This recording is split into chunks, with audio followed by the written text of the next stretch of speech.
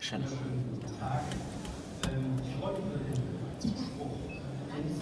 I'm delighted to see that there's so many of you who are right at the end of the agenda.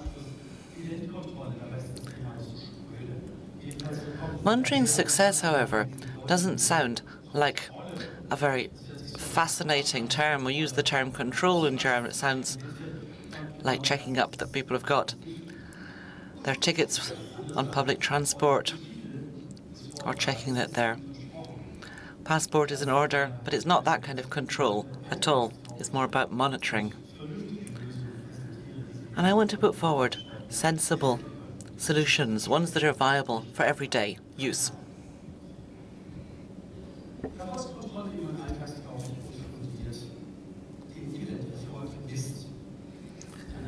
So how can you measure the success of an event? Here's an article from 2016 that I wrote. It was published in a journal called Tagungswirtschaft, and I used this rather nice key visual up there. And the key term is the one you can see up there. The key expression lies in the questions. What, on the basis of which criteria, how, and when. I like to make things simple, but it's actually rather complex. But it's possible to convey things in a straightforward fashion, and I'm going to do that with these 4 key questions. Monitoring success actually involves 4 steps. The 4 steps that you can see up here. What is the first question? And that means what's supposed to be measured. Well, what we're looking at here is the target impact. So first of all, you have to establish the target impact, which is to be measured. That's the first crucial step, and you'll see that it's the most difficult.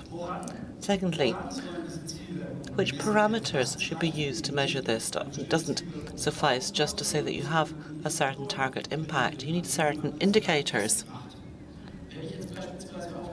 For example, imagine you've gone along to an event and you're trying to sell products there. As your parameter, you could take the number of units sold and the turnover, or you could indeed take both.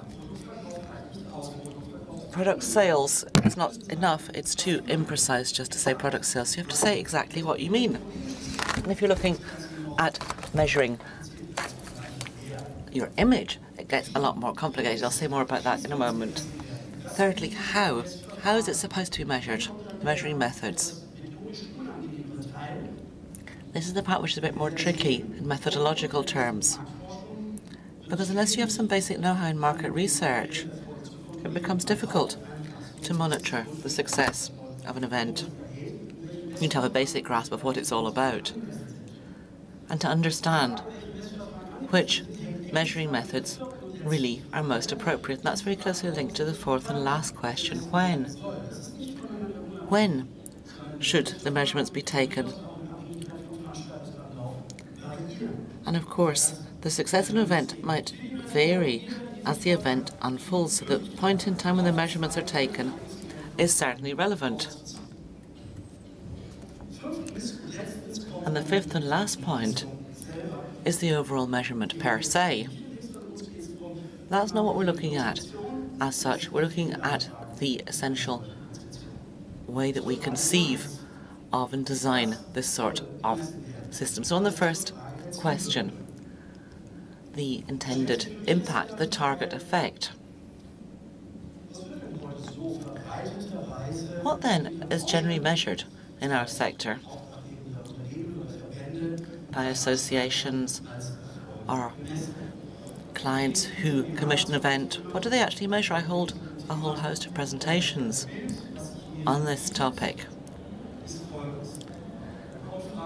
And the kind of questions you find are the following. Did travel to the event run smoothly? Were the people you were seated with agreeable? Were the chairs comfortable? Was the temperature in the room acceptable? Was the food good? Were the drinks cold? Did everyone feel comfortable, have a good chat, a pleasant discussion? And then there are parameters such as the number of attendants, number of participants, number of people who said thank you. perhaps write a thank you note afterwards, a number of reports in the press. And then, of course, there's the inevitable smiley questionnaire. You get them at every single Italian restaurant you go to nowadays as well. And so you have the spectrum from unhappy smileys to happy smileys. How did you enjoy your visit today is the question. That's all fine and dandy. But as you'll see, this kind of monitoring of the success of an event is often exactly the kind of thing you'd find at a private event. That doesn't mean there's no point in it. It just means that that's not the whole story. You have to go further. These are just the first steps. These are the basic factors. They're all important. They're all correct. The statistics on the number of participants are quite correct. And you'll see later that you can have slightly more subtle methods, but I'll talk about that later. And of course, how contented the participants are is also important. Participant satisfaction is essential. Were you happy with the organization? How good were the speakers? Were the speeches too long? Was the content correct? That's all fine, like I said, but this is really just the foundation. It's just the starting point. After that, you need something else, and the question is, what? The point's the following. Here you've got Garfield to get my idea across. The whole point at events is not to make sure the guests just have a nice meal and go home full. If you're planning it in those terms, you can measure it in those terms. But that's actually all just a means to an end. More comfortable chairs, good catering, perfect technology, the right temperature in the room. That's all important, but it's all a means to an end. And that end is a different one. Communication. Events are platforms for communication. And in keeping with that, we can't just measure the success of an event in these kind of logistical factors, comfortable chairs and the right temperature, good catering and so on. That's not the whole point. The whole point relates to messages which the audience picks up and takes home with them. Communication goals. And I often have the feeling that people are a bit horrified by that and say, what, communication goals? Well, yes. You can achieve all kinds of things at an event. You can trigger and stir up emotions. And those emotions, of course, are in the realm of feelings. They tend to be subconscious psychological processes. And now you realize that it's getting a little more complex. You can't just peer into people's heads. So the question is how it's possible to convey black and white on paper how people are feeling. And events can also transmit information. These are the rational, conscious psychological processes. These are processes like understanding and learning. And then you have action, motivating action. That means, for example, motivating people to recommend a product. And events can also trigger actions. And action is, of course, any kind of observable action. Some manuals say events can't sell anything, and I think that's just wrong. They can sell much better than any other marketing tool. If you think about Stihl, for example, presenting a new electric saw outside a DIY market, I love that kind of event. They're great, and afterwards you can look at the sales figures and you'll see the impact that it has. Of course it works, especially when you think of actions at the point of sale. So the building that we're talking about looks a little different. So you've got the ground floor, you've got these solid foundations, but then comes the rest. Emotions, information, motivation. There are elements which affect all of these parameters. There are stances or attitudes, but there's also the term image. And therefore you have complex constructs where you have, for example, emotion, information and motivation all intermeshed. Complex constructs. Just think of the term image there, you'll know what's meant. And then there are the actions, which is the icing on the cake, in a sense. It's the climax of this house. So moving people to act is really the most difficult thing, and it's the greatest achievement. And all of those together make an event successful. It's not just the ground floor, that's the prerequisite for what comes subsequently. I can put it in different terms if you like. There are logistical elements and psychological elements and behavioural elements. So you've got logistical static effects at the base, participant stats and participant satisfaction. Then you have the psychological effects, and then you've got the third floor, the behavioural effects. So let's take a look at these one by one. And I'll give you some ideas as to the aspects that you can take into account at your next event. So, events should convey messages. They're occasions for personal encounters and communication. The ultimate goal of events is to transmit messages, not to make sure that guests have a good meal. Measuring the impact of the communication in terms of communication goals is at the heart of measurement of success. The problem is that events don't tell you what their communication goals are. Well, we should do something with our customers. That's the kind of sentence that I hear. But the actual goals over and above that are not really articulated. It's all not fine to get together and have a nice, cosy evening. That's often the trigger for events, but it's not enough in and of itself. So you need to encourage your clients to define their communication goals.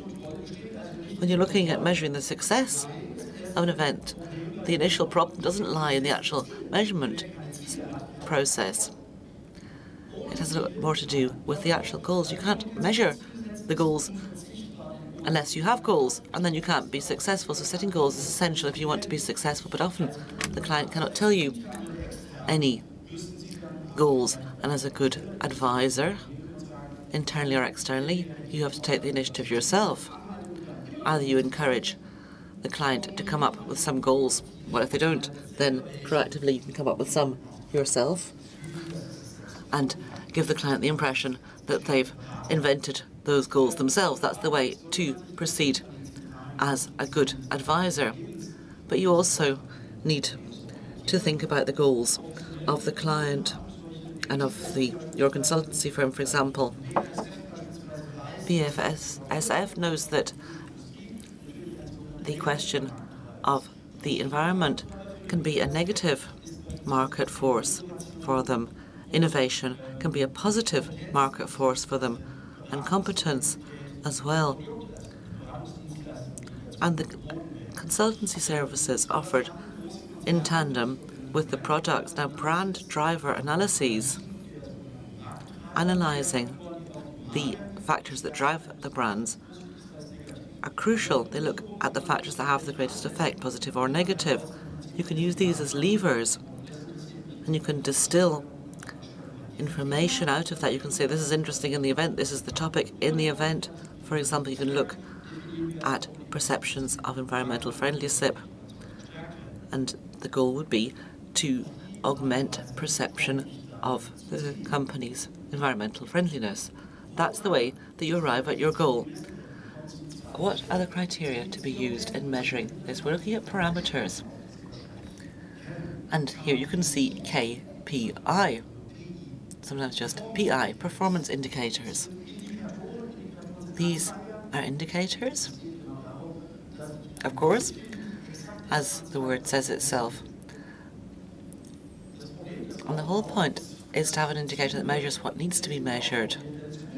But often goals are formulated in very unclear terms. Now, not all goals can be directly measured. There are those that can be quantified statistically. For example, the sales curve, number of units sold. I was talking before about that DIY store with a special event for the saw. That works fine there, but it doesn't work that way for every event. For example, you want to improve a company's image. As a consultant, I've often heard clients say to me, okay, we want to improve our image with this event. And I say, well, what exactly What do you want to improve about your image? An image is multidimensional with many facets. It's not something unified. It really can be divided into a whole host of different facets. Do you want to improve the environmental compatibility, the design competence? Do you want to improve customer service, be more friendly to your customers? You need to be more precise and stipulate what you mean. You need to operationalize what you're doing. If you say you want to improve your image, ultimately, that's not really a goal that can be put into practice. And these parameters are essential. They're decisive when it comes to attaining goals. And here you can take the marketing concept of the client as your lodestone. Here I'd like to give you some examples, and please remember these are just selected examples. It's not the whole story. Selected performance indicators for these areas. And that's why I've got that red stamp up there, examples. I don't want anyone to think this is the complete list. If you want to know more, then I'll say more about it later. I'll tell you how you can achieve that and find out more. But for now, we're just looking at a few selected parameters to make it more tangible. Statistics on participants. Most people will say, well, yes, fine, the number of participants, but let's not just look at that. Let's also look at the structure of the participants. That becomes more interesting, from which sector, in which position, holding which, having which function within a company. Furthermore, I always like to advise people to look at this in terms of the marketing funnel. The degree of customer loyalty. If you don't know what's meant by that, then let me show you here very briefly. This is the marketing funnel. You can adapt it to suit your own needs. So this marketing funnel works as following. It segments clients in terms of their degree of loyalty to the firm. So you have a high degree of loyalty at the bottom of this funnel, and you can segment participants in your event to see whether they've already heard of the company, been in contact with the company, if they're interested in the company's products, have perhaps purchased them repeatedly, or are indeed repeat customers. That's useful in terms of segmentation and provides you with more information. At trade fairs such as this one, you have customer contacts established and potential sales established subsequently, so you can find leads. You should list these leads amongst clients and then follow up subsequently what happened with those leads. And then, as you'll recall, this is the funnel structure. You've got the participant satisfaction. I'd advise you to ask them about the event in general. All in all, if you had to appraise this event overall, what mark would you give to the event? And you'll get a mark like you get a mark at school for your performance. And that gives you an overall impression of the event. In addition, you can ask detailed questions, for example, how happy people are with the catering, with the length of the speeches, with the content of the speeches, with the speakers, with the organizational logistics. I'm sure you can think of a whole long list. You'll have to restrict that list and keep it fairly short. The next point would be emotions. And that's something which is the most difficult to measure. Emotions are very intangible, but I'll show you how you can make those more tangible. So when you're talking about emotions, there is the emotional impressions or mood at the particular moment. It's very volatile. It's ephemeral. Shortly after the event, it's quite possible that participants will appraise the event differently than they did during the event. Once the event is over and all of the experiencing is over, our brain begins to process what we've experienced. Cognitive reflection is what you get at that point. If you want to grasp people's emotions, cognitive reflections get in the way.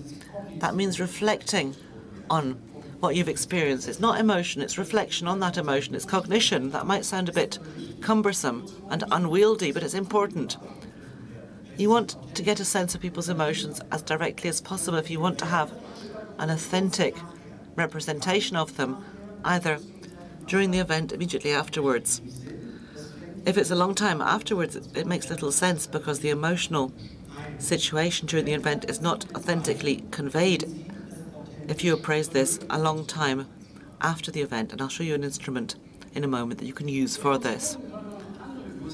And there's other parameters. It's not just feelings or moods when you think about emotions.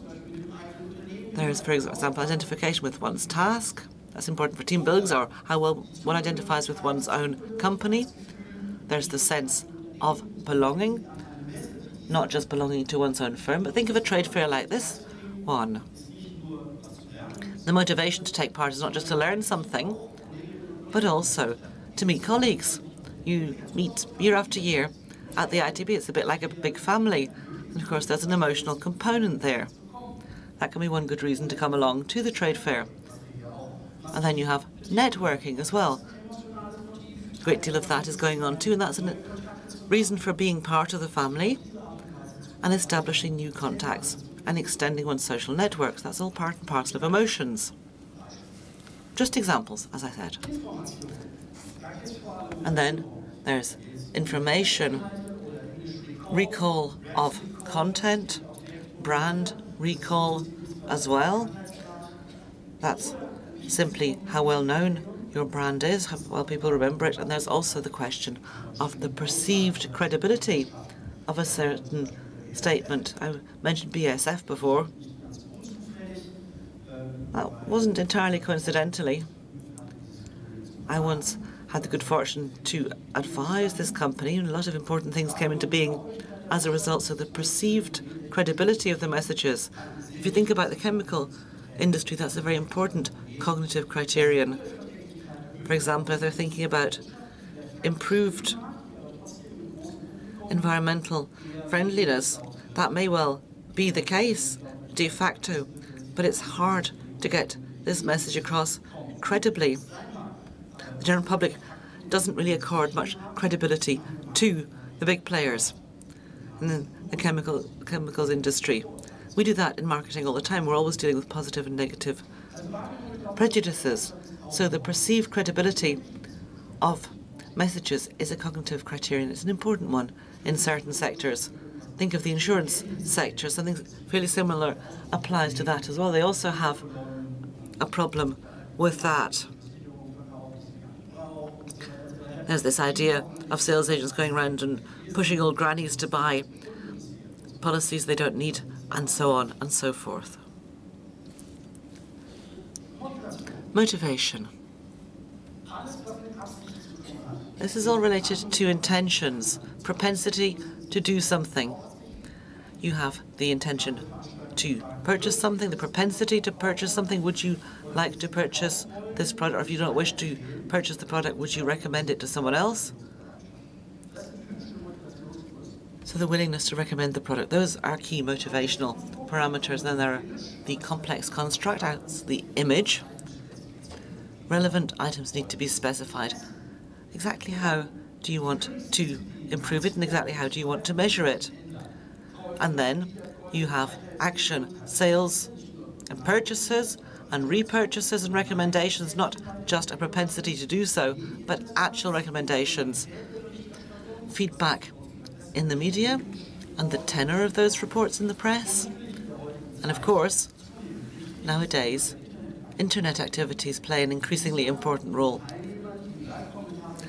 Live commentaries from users, shares, likes, file download.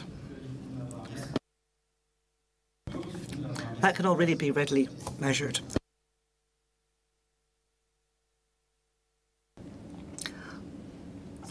All of that data is available digitally.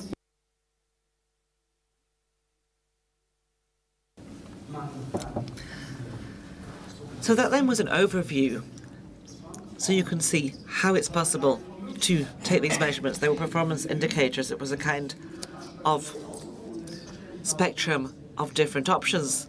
You can pick from that. You can cherry pick what's best for your event. That was a best of in a sense, but it's not by any manner of means the whole story. Then we come to the question of how. How is all of this supposed to be measured? Measuring methods. And I want to say, unless you have basic know-how in market research, you won't really manage to do this. You're looking at surveys, interviews, and statistical evaluations. Statistical evaluations are all valuable, but you have to think about the way that the questions are asked. I came across this question recently. Did you like this event? Yes or no? So what's wrong with that question? Well, there's several things wrong with it, actually. So what is wrong with this question? Who knows? Comments of Mike. Können ruhig global fragen. Die Frage. There's a bit of an overall question, a bit of a global question. It's all right to ask global questions, but look at the answers that you offer them. Either yes or no. No differentiation between yes and no. What you really need here is a scale of responses, but you just have a dichotomy, yes or no. One or the other. What you're actually looking for is a continuum, a kind of scale of 1 to 5, let's say. That's the first mistake. And the second mistake is that the question isn't put properly. If you were to say, what kind of mark would you give to this event overall? You've got the word liking, not liking. It's just not really worded very well. But the most important thing that's missing is this scale. And you have to understand about how these scales work. When it's okay to have yes, no questions. In some cases, they're useful and they do make sense. For example, that's the case if you ask them, are you one of our customers, yes or no? There, you can have these kinds of things. But when you have more complex questions, you have to think about the scale. And then there's the question of whether you're using standardized market research. It does the following. If you look at emotions, you have these kind of couples, pairs of adjectives presented to you, trying to grasp your emotions. Are you happy? Are you unhappy? Are you tired, perhaps? Worn out? Those are all questions that can try to approximate emotions through words, but that's not very sensible. Most quicker and easier way is by means of a tool that I always like to present, because it fulfills certain prerequisites that are very, very important for event organizers, specifically if these measurements take place during the event. It has to be quick and it has to be precise, it has to be simple, and it, in the ideal case, should also be fun. So how can we achieve that? Event control that is fun. It should not even look like event control. That's when it starts actually being fun. And in certain circumstances, and given the right target groups, technology might be helpful there. Specifically, managers might be interested in that. So it might be a good way to approach the subject. Let's look at this one here. This is a tool that I always like to recommend. And I'm always surprised to see that it's hardly known or is hardly used. It is a method of nonverbal emotional recording, if you will. I don't like exactly the way it is presented here, the self-assessment mannequin. Mannequin is a Jewish term that was then translated into American English, which is this figure, and it is the self-evaluation. And you don't need to spell out more than this. It looks very simple figure. You have the typical smiley scale at the beginning. So from very unhappy to very happy.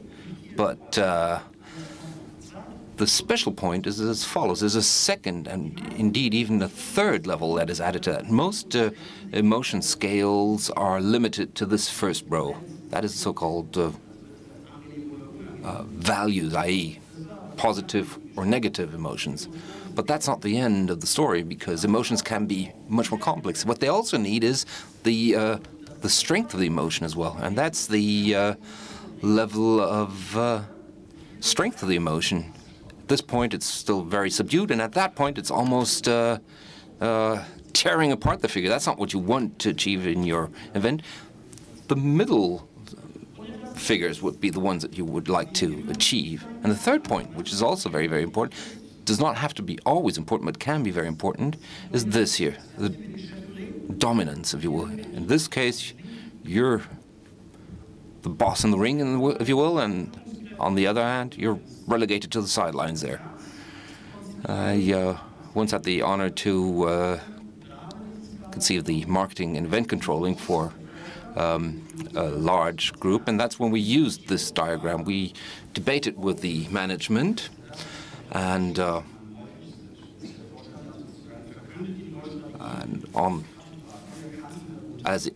amongst equals, and that isn't very often the case, really. So in this case, we tried to use this as this scale as a control in order to avoid this kind of dominance or overbearing dominance, or is it completely relegated? I think it's not as encompassing, but in some cases it can be very, very useful.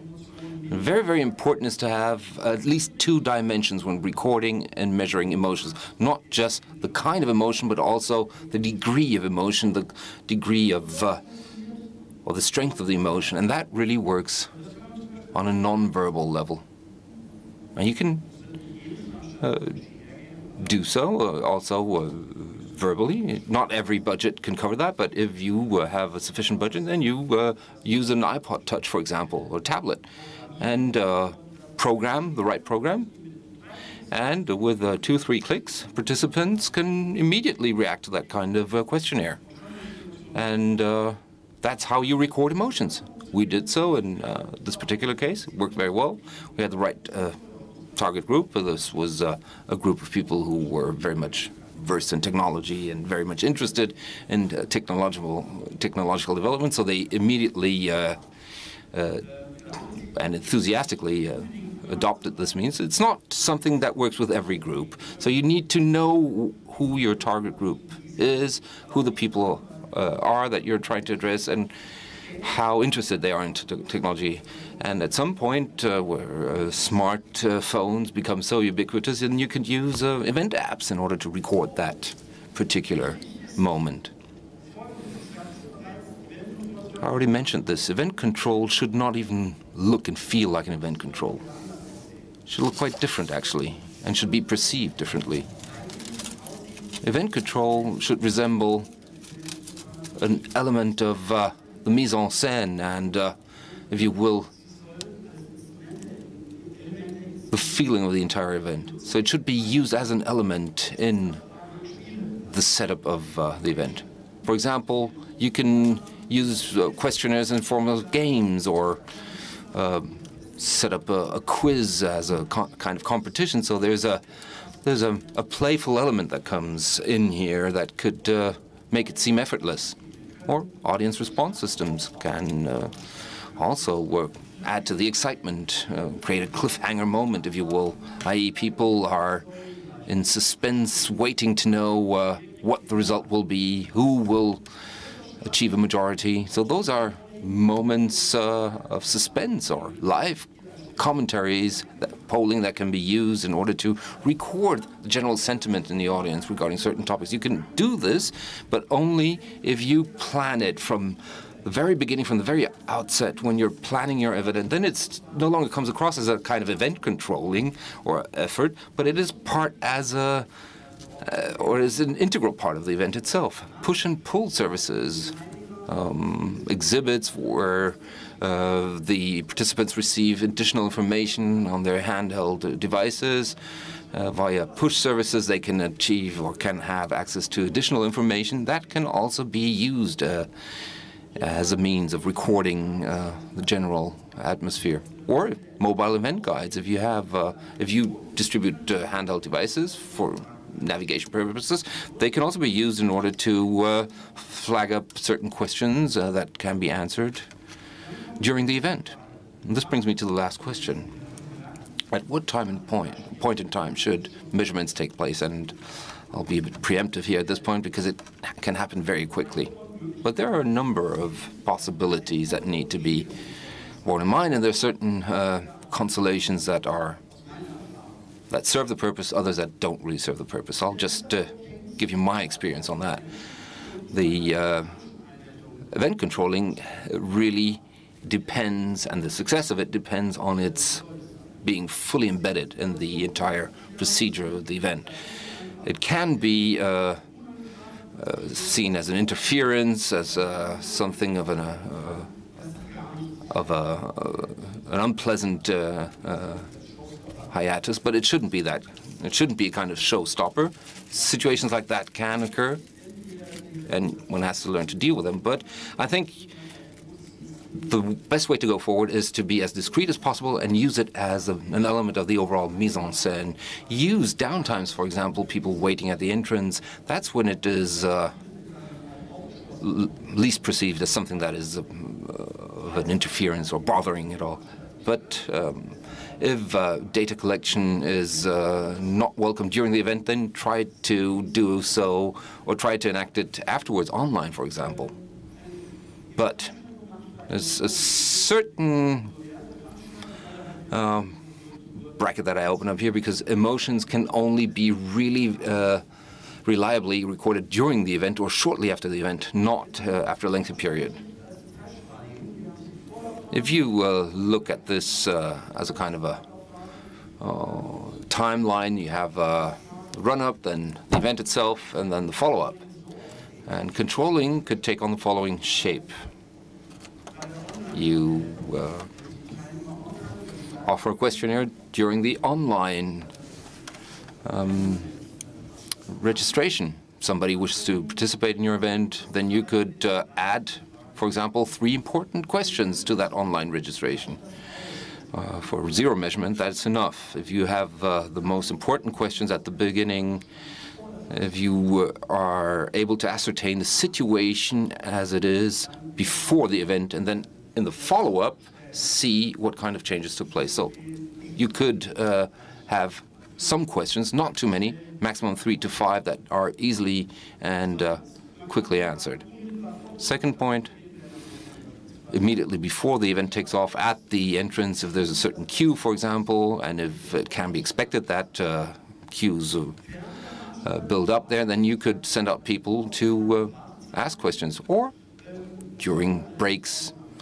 But that should really be, during the event, should really be the exception. Then, at the immediate exit of the event, end of the event, people leaving the event, that is a possibility. And I think online questionnaires immediately after the event, and that really means immediately after the event, then the response rates are also much higher than if you let a certain time lapse before providing that question. And this brings me to the end of this brief overview. And I would like to ask a question that I would probably have to ask, should have asked at the beginning. What is the purpose of this? It leads to better events. The purpose of event controls is that it is not about controlling, as it is known in German, or as the term is used in German. It's really about steering the event towards success. And it really becomes very clear because in German, control has a complete different connotation. In English, it is about steering and guiding, and only at that point does it become a form of supervision or control. But controlling also requires a systematic objective management and definition, something that is not really the rule, rather the exception in the event area, and that has a lot to do with external aspects. Clients who don't have clear objectives and don't know exactly what objectives they want to set for their events, lacks and lacuna that exist, for example, also in the marketing strategy of cooperation. But and actually, this kind of objective management or setting of objectives is not really as ubiquitous as one might assume. It is really much more the exception than the rule. but you can learn also. If you look at events that are recurrent events that take place every year, then you can start benchmarking these against each other, or you can start comparing them and see how they develop over a certain time. You can develop questions to that purpose, and then you can see and pinpoint perhaps the strong moments and the weaker moments of the event. But that's only something that you can do. And then, of course, at the end, controlling is a business factor. It's about improving the business, and that is something that also is very much to the liking of the controllers, i.e. if the money comes and the cash comes rolling in and you've done your homework and you've measured your event and the success rate of your event, then you can show that to the controllers in your company, and the probability is then very high that they will not cut costs for your department, because very often it is the case that you have sales that say we're earning all the money and all the other departments are simply spending it, and then communications says those are these very creative people with funny ties, and that's usually where they start cutting costs. And my experience has been that events are a communication instrument that is very impactful, has much more impact and is much more effective than many other communication tools. I've measured the effect of events 3 months prior and 3 months after the events, and I can tell you, and I've measured how much remained of the communication strategy, and 3 months later it was still very, very high. And I don't believe that any other communication tool has such an impact and is so long-lasting in its effect. But you need to have a muster the courage to measure it. And my then customer who had contracted me, he said, that's the kind of values that I'll use. This kind of result is what I'll use when I negotiate my pay rise. That's what you have to do. Event management has to be self-confident, and this instrument is so effective and it has such a long-lasting effectiveness that every cent invested in this tool is well invested. Well, a brief publicity bracket at the end. If you really want to get very much into detail, please join us at VDVO. That is one of the organizers, also one of the organizations behind the MICE Forum, and perhaps you can just attend some of the events of the MICE Minds, because the VDVO organizes working groups, members of these so-called mastermind groups, and on different topics. One of the topics is success measurement, success control, and this is facilitated by experts. And the positive story is that the results are then forwarded to all members and further fleshed out in additional workshops. I personally participate. I'm a member of the VDVO. If you're not a member, please do become a member, because it is really an added value for all members. So join the MICE Minds. That was my final statement. Thank you very much for your attention.